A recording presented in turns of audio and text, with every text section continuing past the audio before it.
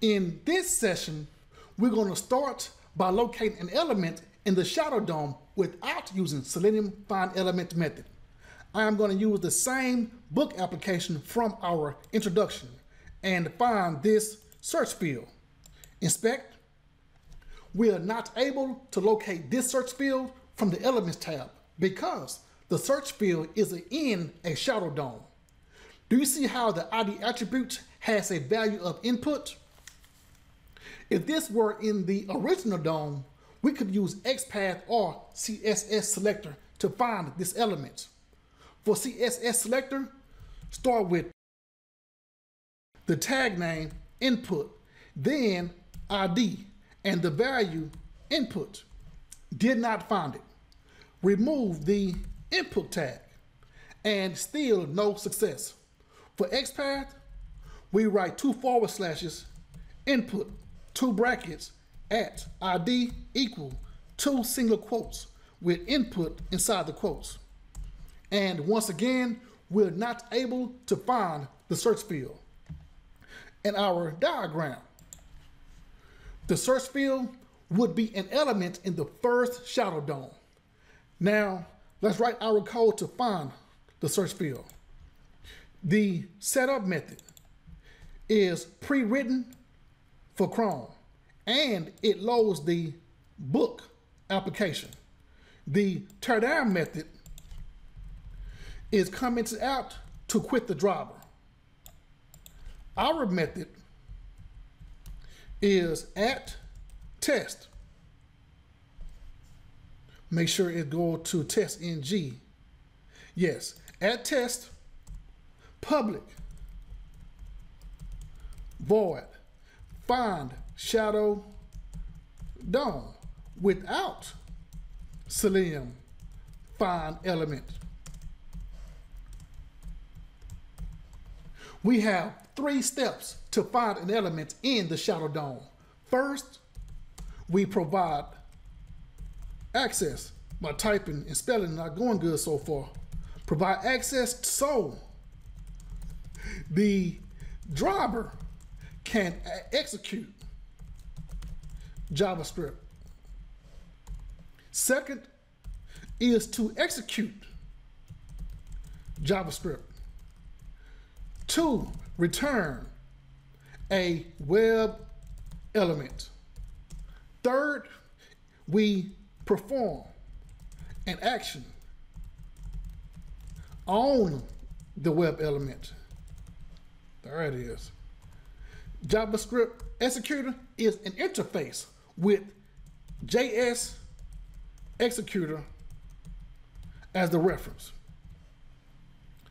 JavaScript executor indicates that a driver can execute JavaScript, providing access to the mechanism. So we convert to JavaScript executor from the driver. At this point, the driver has access to execute JavaScript. Now that we have access, the JS executor will execute the script. The execute script method executes JavaScript. I want you to notice 2 things in this IntelliSense. Number 1, within the script, we use document to refer to the current document. And number 2, if the script has a return value, then the following steps will be taken. Our test would return an HTML element. So this method returns a web element.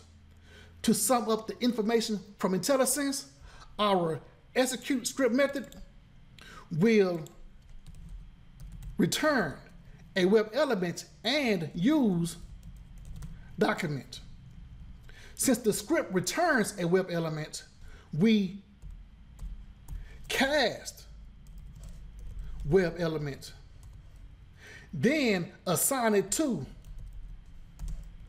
web element with the name like book search field. Let me bring this line to the next line so we can have it all on one page. To complete this script, we need the path from JavaScript. Go back to our AUT, and I'm going to show you 2 more ways for finding this path. But for now, let's just keep it simple, and we right-click. Select copy, copy JS path. That's it. Go back to our code and paste the script. It's kind of like cheating a little bit, but this is the path for our book search field, and the script returns a web element. Document represents our web page. Query selector allows us to find the book app element using CSS selector.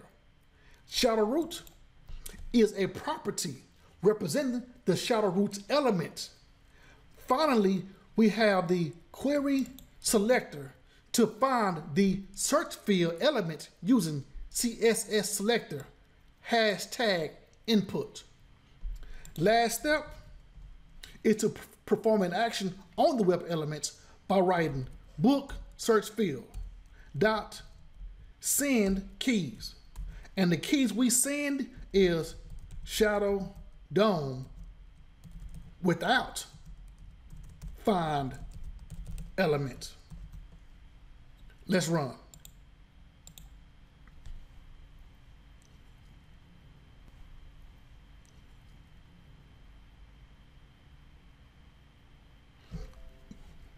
Bingo. In the search field, we see shadow DOM without find element. That's it. And thanks for watching. And I will see you in the next session where we talk about locating the element using Selenium findElement method. And thanks for watching. All Part 1 ebooks and PDF documents are free. Programming books for UFT. Programming books for Java. Here's the Selenium automation book. And TestNG. Subscribe to get notification of future videos.